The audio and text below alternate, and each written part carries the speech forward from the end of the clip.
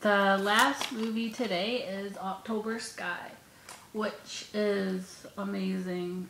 It's based on a true story, but like all movies based on a true story, there are a lot of things wrong with this movie. Although Homer Hickam, who the movie is based on, does like the movie a lot. He thinks it's still a good message no matter what. But it has Jake Gyllenhaal as Homer Hickam and Laura Dern as Miss Riley, and Chris Cooper as Jake's dad. And it also has, if anyone remembers Steve Harvey's show, it has the actor who played Bullethead in this, and I always love him because he's so funny. Like in this movie, he's really funny. But the thing is that in this movie there are 4 guys. In real life there are 6, not 4.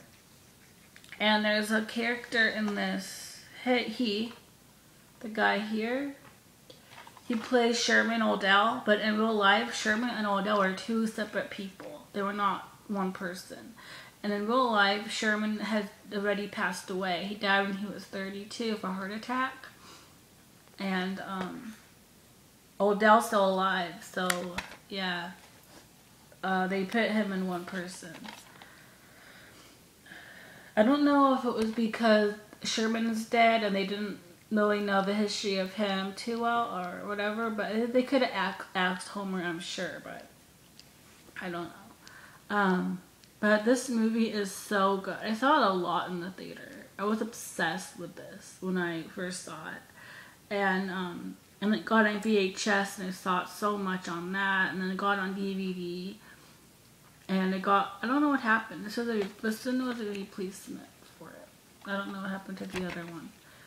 Forgot. But then I got this one, and as you can see, this thing got broken. I don't know how that happened, but it got broken.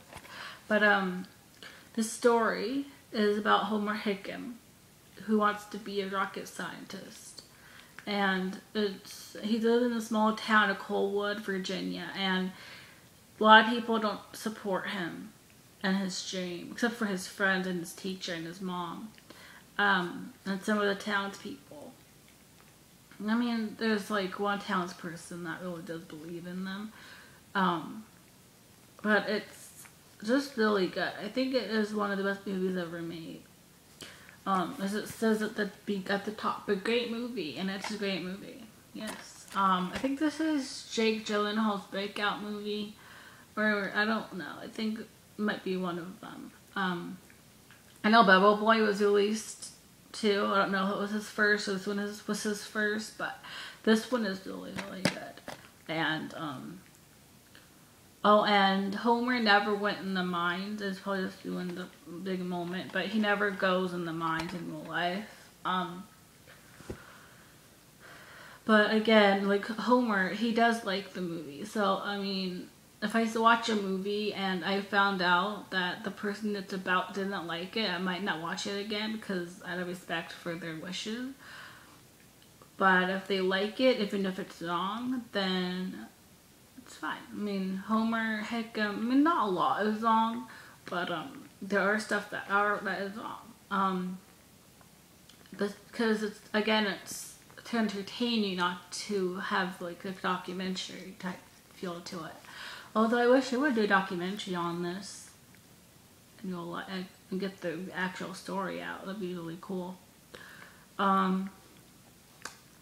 Oh, and the mom in this, I know people for a really obscure reason. Like, the mom in this was Jill's friend of Home Improvement. That's where I know her from.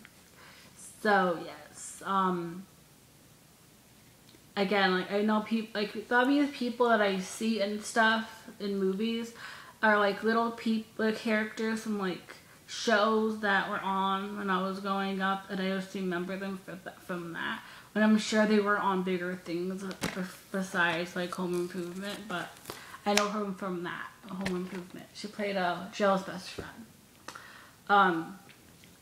Chris Cooper, I've seen Seabiscuit, and that's it that I've seen with him in it, I think.